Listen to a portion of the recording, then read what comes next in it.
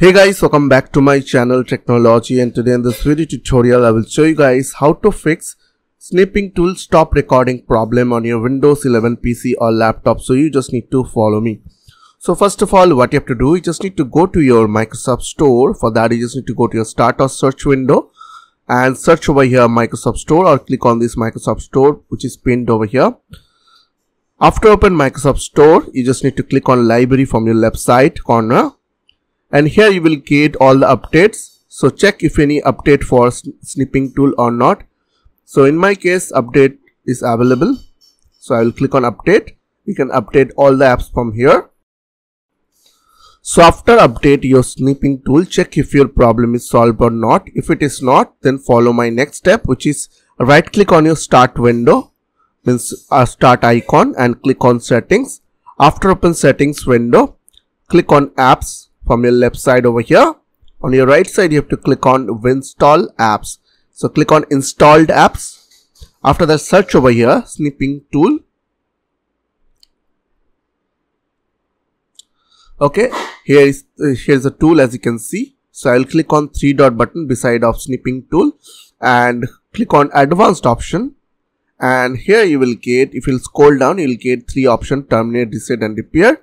So you just need to click one by one. First I will terminate the Snipping Tool, then I will click on repair. After that you just need to click on reset. Now after reset, check if your problem is solved or not. Okay, so check if still your problem is there, then follow the next step, which is right click and go to your settings once again, and this time you just need to click on system. On your right side you have to click on display, and you just need to scroll down a little bit and you will get graphics option. So click on that. Now here you will get add Microsoft Store app. So click on that. Now from this list you just need to find a Snipping Tool. So in my case here it is, as you can see. Now as you can see, it is showing over here. So now you just need to expand, and GPU preferences, as you can see. So right now it is let Windows decide. So I will click on that option and I will select the dedicated GPU, which is my NVIDIA GeForce RTX 3070 Ti. Okay. After that, close this window and check if your problem is solved or not. If it is not, then try to fix your file system. For that, you just need to put some command on your CMD. For that, you just need to go to your start window, type CMD. Now right click on command prompt and click on run as administrator. After open command prompt, you just need to put some command which I'll give you on my video description. The first command is called sfc /scannow. Then press enter from your keyboard. Now it will take some time to verifying your file system. So you have to wait for a few seconds. So after done, put the next command, which is dism, D in caps, space slash, online, O in caps, space slash, slash, C in caps, cleanup, then minus image, I in caps, image, then space slash, ScanHealth. Okay. After that, press enter. Now it will take some time.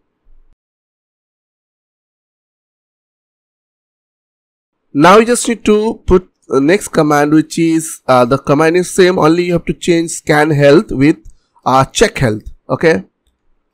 So C in caps, H in caps, health, CheckHealth. Now press enter.